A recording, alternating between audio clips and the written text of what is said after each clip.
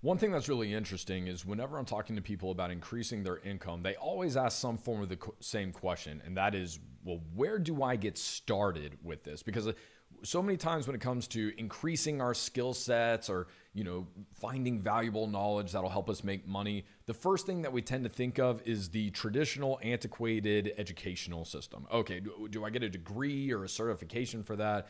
And the answer is no, not at all.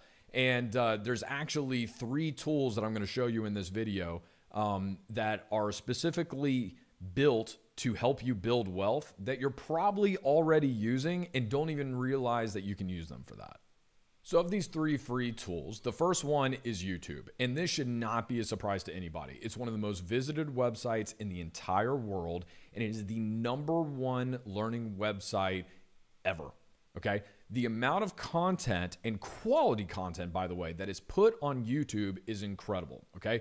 You can get a detailed education in just about anything from how to tie a tie to how to fix something on your car and do it yourself versus taking it to the mechanic.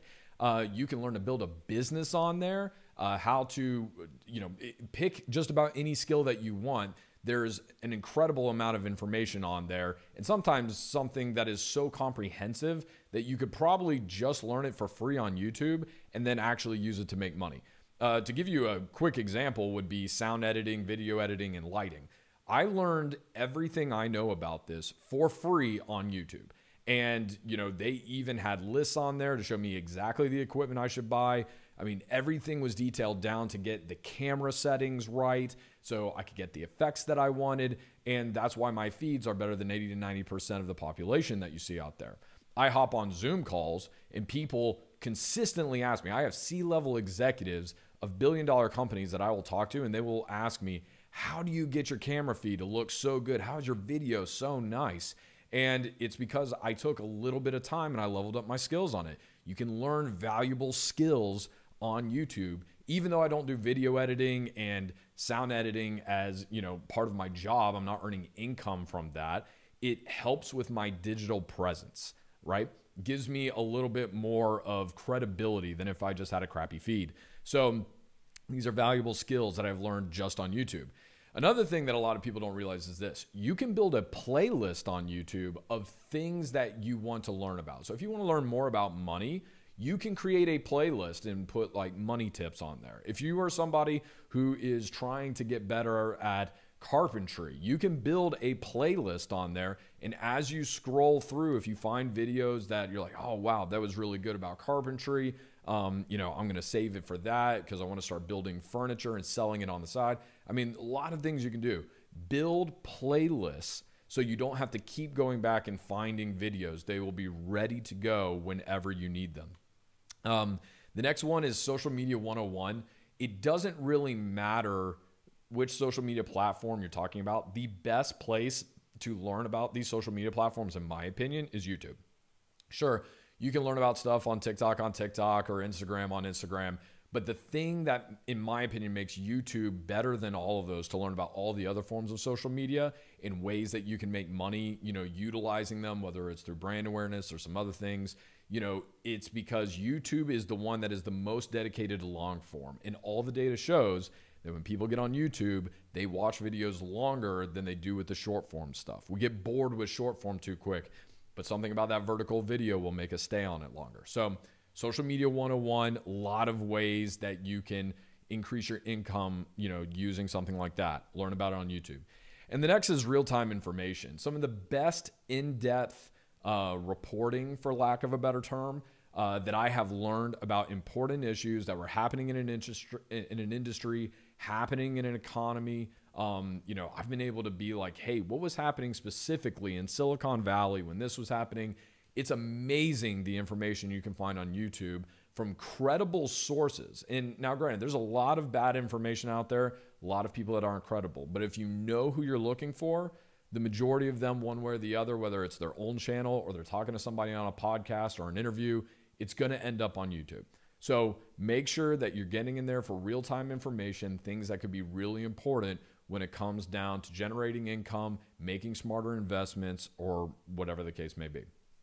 The next one, podcasts. All right. Better than music. I love music. I play guitar, I play drums, I play a couple different instruments. I'm a huge music fan. But when I'm in the car, especially when I'm on long drives, I can only listen to so much music. And one thing that I've found is that by listening to podcasts that are specifically about things that help me grow my skill sets, understand my industry, learn new things. Maybe it's not even specifically tied to what I'm doing, but it's just something that expands my mindset a little bit. You know, it makes me more open and more empathetic to others. That is something that I find podcasts is incredibly powerful too. So there's nothing wrong with getting a fiction podcast and listening to some crime, murder, mystery, or anything like that. But again, make sure that you're using podcasts as a way to build up your skill sets, to differentiate yourself, to become more of an expert in a certain area.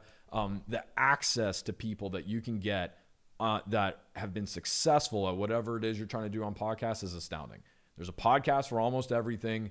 People love to get on them. I have my own podcast, The Stephen Corson Show. You can check it out there where I talk about money tips and investing and building wealth.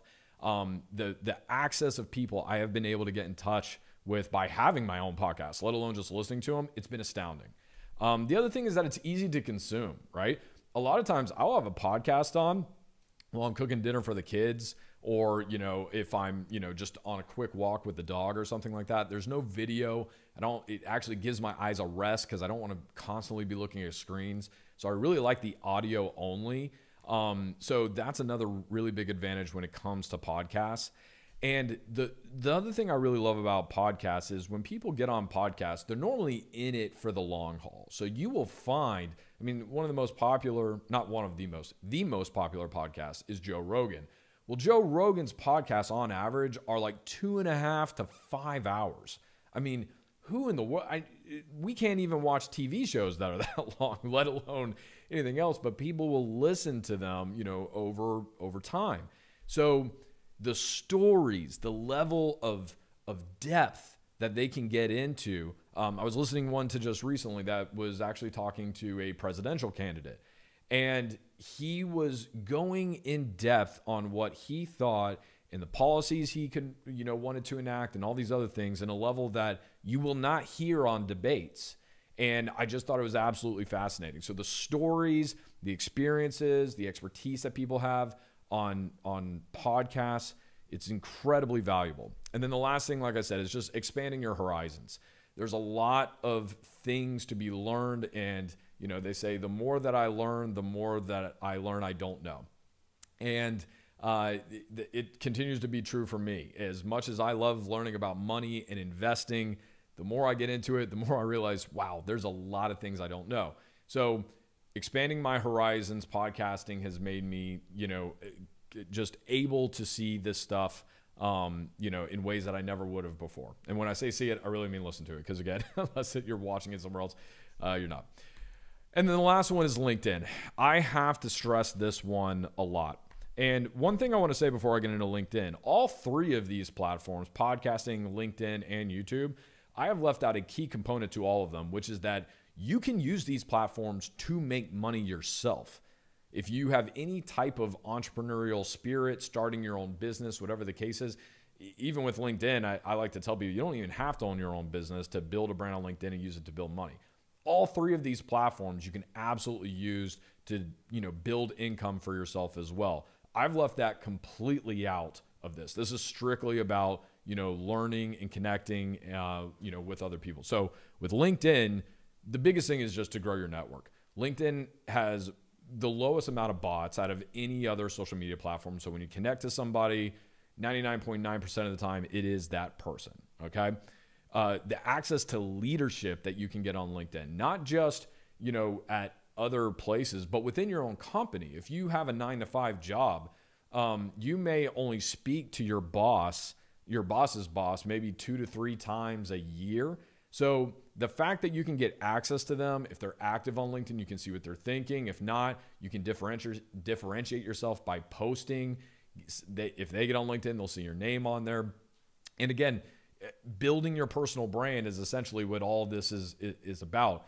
Get on there and get a really nice photo of yourself, get a cool banner across the top, and put a little time into your profile. Whenever you go to interview at a place, over 70% of recruiters look at your LinkedIn before they ever go through your resume. So it's really important that you have a good, up-to-date LinkedIn. It looks fresh and it represents you well. It's a huge part of your personal brand. Learn from influencers. LinkedIn influencers over the past 2 to 3 years have skyrocketed in quality and quantity. I actually count myself a part of them. I have thousands of followers on LinkedIn, and I am there daily and posting what I hope anyway is good, valuable content. I am giving away 90% of the best stuff that I know completely for free for people to be able to consume. All right. And I follow a lot of LinkedIn influencers that are doing the exact same thing in theirs. I have learned about copywriting and did not realize how important of a skill copywriting was for business and sales. And that is something I have learned, again, completely for free from experts on LinkedIn. It's been an absolutely valuable skill that I wish I would have learned earlier in life. Yeah, thanks to LinkedIn, I know it now.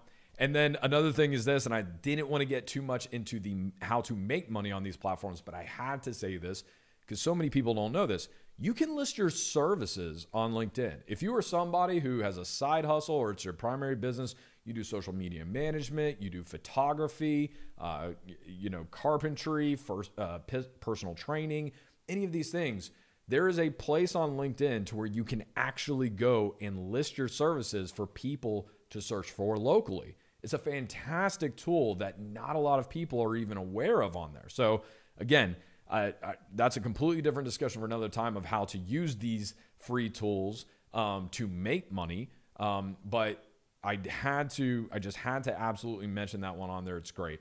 And for bonus one thing that's on LinkedIn is LinkedIn actually has a learning section to where you have to pay to get access to some of the videos, but they have a lot of free videos on there as well from professionals who are at the top of their game, and they'll teach you about something on there. A lot of quality videos on there. So LinkedIn, check it out. A lot of great things. Didn't even get into all the features because some of that's very role dependent. But like I said, these are great free tools that you can use. And for one more bonus one, if that's not good enough, and you're like, Steven, those are great. Can you give me one more? Okay, here you go. Boom. Go to my website, stevencorson.me, and go to the newsletter up at the top. If you don't want to subscribe yet and you're like, let me just see if any of this is good, you don't want it in your email, that's fine. You can read it all for free right there. And every week I am putting out articles on how to build wealth in your life, how to make more income, how to grow your skill sets. So if that is something that interests you, go to stevencorson.me and you can check it all out there. Okay. So hopefully if you came into this podcast and you were like, man, I don't know where to start. I wish, I had some tools that just would help me figure out what I could do to start earning more money. Everything's expensive. I'm not making enough. What can I do? Hopefully this has been exactly what you needed to hear to get you motivated to go and use these things that you're probably just using for entertainment and flip it around and start using it to build wealth.